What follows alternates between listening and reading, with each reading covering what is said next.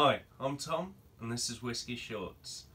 So today we're going to be looking at number 7 in my 101 Whiskies Try Before You Die book, which is by Ian Buxton. And today we're looking at Ardmore. So the expression we've got to try from the book is the Ardmore 20-year-old, and this was kindly provided by Rich's Drams. You can find him on Twitter. He's a member of the Black Country Whisky Society, and he's desperate for more corks to build his bar top. So if you've got any corks, search him out and he'll find a way to recycle them for you. So in the book here, there's lots of information about the Ardmore. Interesting to find out that it was created in the Victorian age. Lots of its spirit went into the teacher's blend. These days you can find it in supermarkets. There is a sort of £20 bottle in that you can get, although obviously the 20-year-old wouldn't fit into that bracket. It is a lightly peated spirit, and the location of the distillery was determined by its proximity to railway lines, peat bogs and barley fields, so you know, typically well suited for a Victorian distillery. So I guess we'll have a quick look and see what comes through on the nose with this one. I've tried a few Ardmores. I tend to prefer them independently bottled.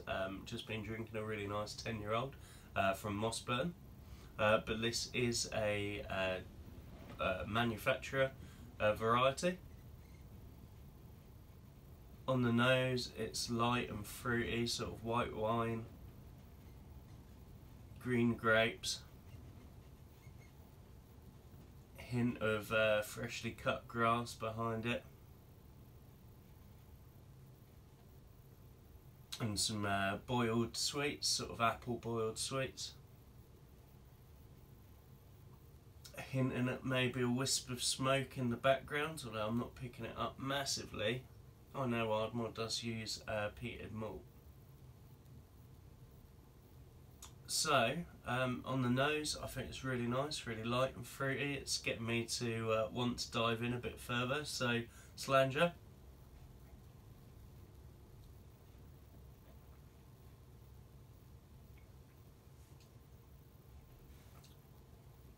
Oh, so that's really floral on the palate.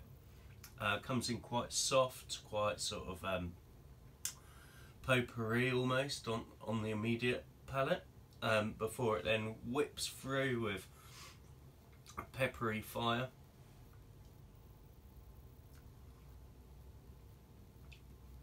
Little hint of soap, but yeah, that sort of full bodiness in the middle is really nice, and I guess that's where the peat's coming through, because I'm getting mint, I'm getting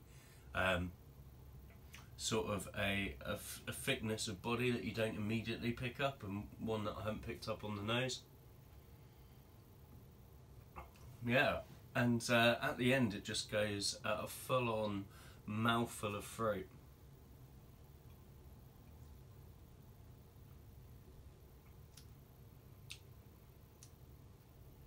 I mean, I've had this sample for a while.